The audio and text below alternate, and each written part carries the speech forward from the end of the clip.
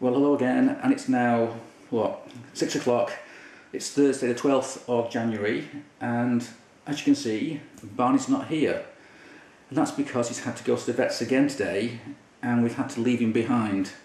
It's all a bit upsetting, a bit worrying. But what's happened since I made my last video on Wednesday is that he's not improved since his last visit to the vet. In fact, he got worse. He's not been eating, and he's been vomiting up everything he tries to eat. So today, we phoned up the vet again and said, look, we've got to bring him back. And she said, yeah, bring him here straight away, don't wait, I'll see him immediately. So we jumped in the car and took him there at 4 o'clock, and she gave him another examination, and the decision was that he really needs to have an x-ray to see if he has any sort of blockage in his stomach or in his intestines. And he's about to have his first x-ray, which is going to happen round about now, and then we're waiting to hear what the result of that is, hopefully in the next hour or so. Now that's only the first stage. If they don't find anything on the x-ray, they're going to give him some sort of radioactive tracer in his food, and then give him another x-ray in the morning to see if they can see any other sort of blockage throughout his system.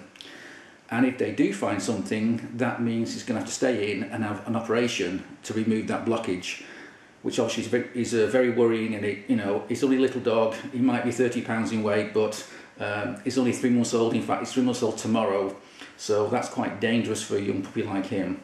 And in fact, when he was weighed today, he'd lost a pound in 1 day. So obviously there's something wrong there. So we're just waiting now to hear what the results are of the x-ray, and I'll let you know when I hear something. Well, hello again, and it's now almost 8 o'clock at night. It's still Thursday, and I've just had the call to hear what's been happening at the vets. So Barney's had his first x-ray, and the good news is they've not found anything at all.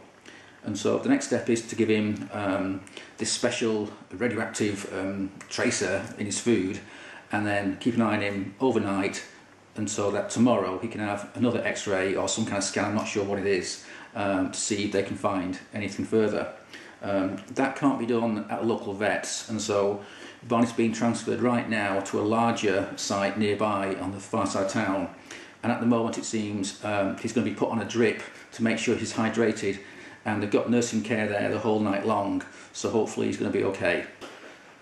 And hello again, it's now Friday the 13th, it's just gone 2 o'clock, and we've just had some great news.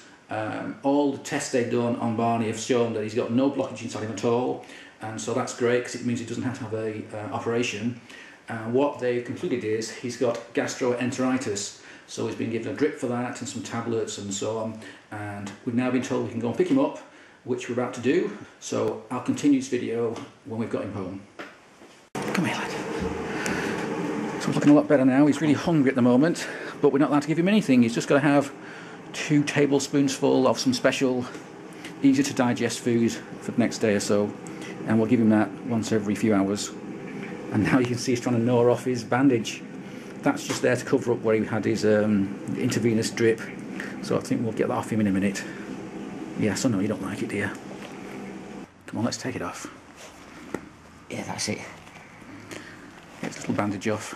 That's on there, I think, just where his drip was. Yeah. His sedation. There we go, it's gone now. Oh, hey, no. Don't eat it. Look at him, straight away. He's after it straight away. Eat something Get out of it. I don't know. Right. I think we'll have to take you out for a walk soon, lad. You're not doing that, you little monkey. Oh, yeah, you're not doing that. Oh, he's definitely lively, isn't he? Yeah, he's awake now, isn't he? Yeah. And it's now Saturday morning, and as you can see, Barney's back here with me. We've just been out for a walk. He's still a bit dirty, but he's also very, very hungry because he's not allowed to have too much to eat right now. We've got some very special food to give him, and we can only give him, I think it's 2 tablespoons full every few hours. So obviously he's absolutely starving, but we've got to be firm with him and not let him have too much until we know his gastroenteritis has been cleared up. But right now he's learnt to beg at the food bowl, which he's not done before, so I guess he must be hungry. But it's great to have him back. You can see he's still not quite clean yet from his little trip out, and now he's back to his normal self, almost anyway, little tyke that he is, and he's chewing on his little favourite chew stick once again. And I must say, we did miss him yesterday, and we were worried for him in case he had to have an operation or something like that, but thankfully he didn't. And in fact, we've just been out for a walk now, and somehow he's managed to lose his collar. I'm not sure how.